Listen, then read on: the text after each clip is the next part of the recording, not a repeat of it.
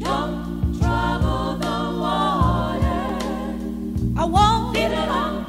Why don't you let it be? Still water run deep. Yes, it do. I know that. April 27, 1927, Coretta Scott was born. In 1945, in her early life, Coretta was as well known for her singing and violin playing. She attended Lincoln High School, graduating at the school's valedictorian in 1945. In 1945, Coretta Scott go to Antioch College. In 1950, Coretta earned her second college degree in voice and violin from the New England Conservatory of Music in the early 1950s. In 1952, Coretta Scott met Martin Luther King Jr. Then, in 1953, Coretta Scott marries Martin Luther King Jr. In 1955, Yolanda Disney is born in Montgomery, Alabama.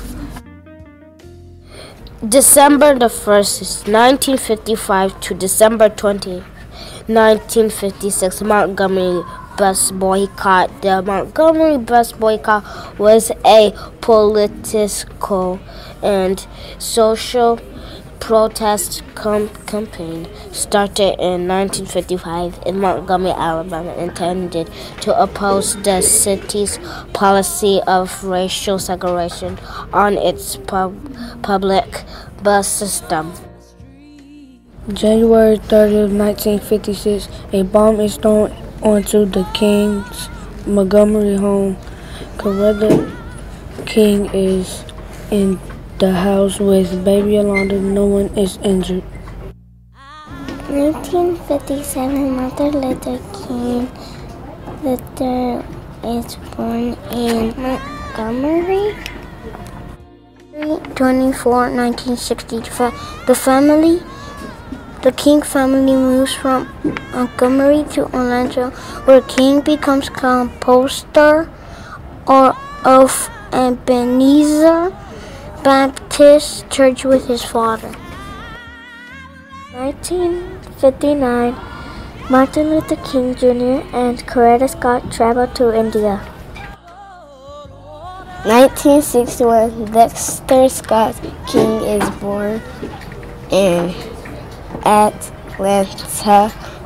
Coretta continues to work side by side with her husband. March 28, 1963, Bernice King is born in Atlanta. On August 28 of that year, at the March on Washington, King delivers his I Have a Dream speech at the Lincoln Memorial. In March 1968, Martin Luther King went to Memphis, Tennessee in support of striking African American sanitation workers. April 4th, while in Tennessee at 6:01 p.m., Martin Luther King Jr. assassinated at Lorraine Motel. 4 days later, on April 8, 1968, Coretta Scott King leads silent memorial march for Martin Luther King Jr. June 26, 1968, Coretta King found the Martin Luther King Jr. Memorial Center in Atlanta. 1969, Coretta Scott King publishes My Life with Martin Luther King Jr. March 27, 1979, Coretta Scott King testifies for the first time before joint hearings of Congress in support of a national holiday honoring Martin Luther King Jr. November 3rd, 1983, President Reagan signs a bill establishing the third Monday of every January as the Martin Luther King Jr. National Holiday.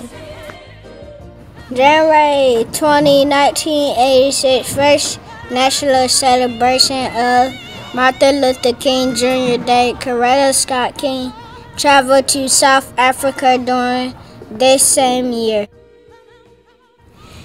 2005 through 2006. 2005, Coretta Scott King suffers a stroke. January 16, 2006, she watches the King Day ceremonies on television. The 20th anniversary of the holiday. January 30, 2006, Coretta Scott King dies at the age of 78. 2007 to 2009. In 2007, the Coretta Scott King Young Women's Leadership Academy was opened in Atlanta, Georgia. In 2009, Coretta Scott King was inducted into the Alabama Women's Hall of Fame.